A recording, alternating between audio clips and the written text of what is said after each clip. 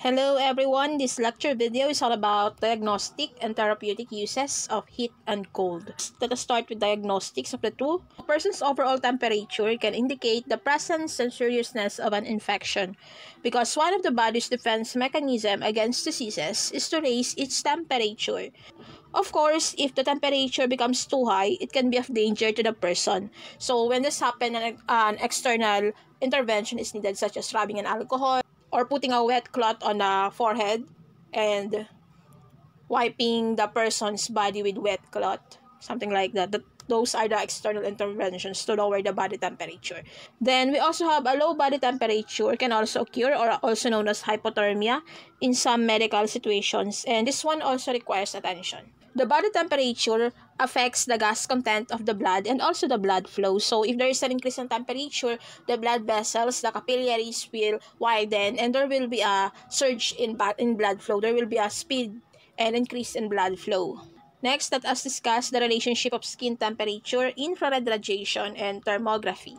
So, the skin temperature here is lower than core temperature but higher than the normal room temperature. The normal skin temperature is 34 degrees Celsius. It is therefore possible to measure the infrared radiation from a person. We do this by performing a thermography. The doctors are using a sensitive indicator of surface temperature, which is the infrared radiation, and they call the technique as thermography. Thermography is therefore the technique of measuring infrared radiation and thereby mapping the temperature. It's such as this one. It indicates blood supply, since one of the main methods of heat transfer in the body is blood flow. Then a depressed skin temperature means deficiency in the blood flow on that region.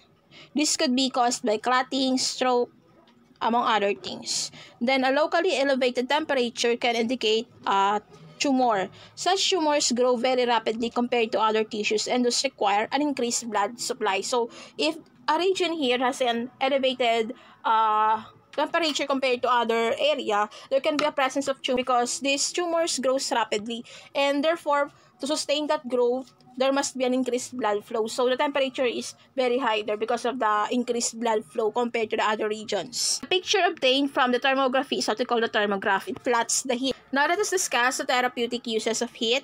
Heat applied to sore muscles relieves pain. The mechanism of elevated temperature comes in two ways. When there is an elevated temp, there will be a relaxation of the muscles and there will be an increased blood flow. There are many methods of treating various ills with heat.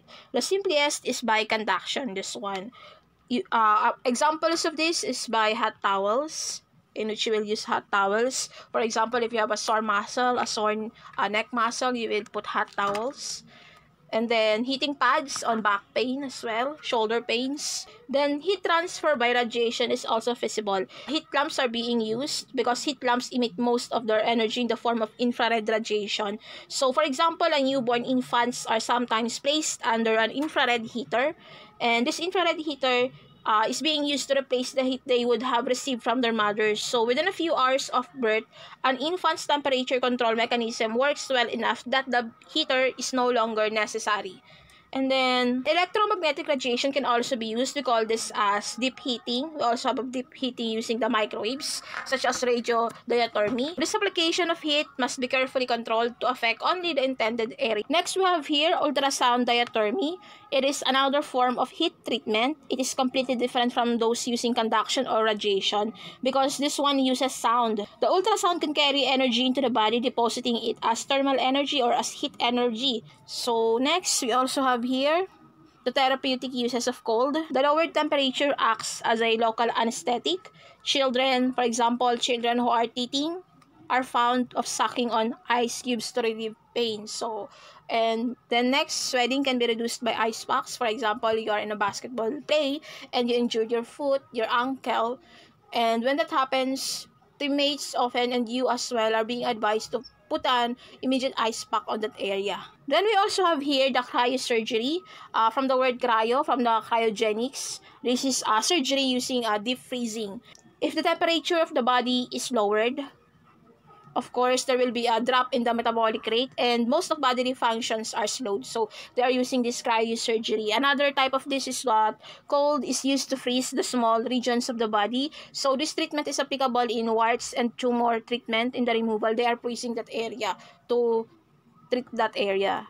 And then for freezing, small parts of brain can be frozen to treat Parkinson's disease.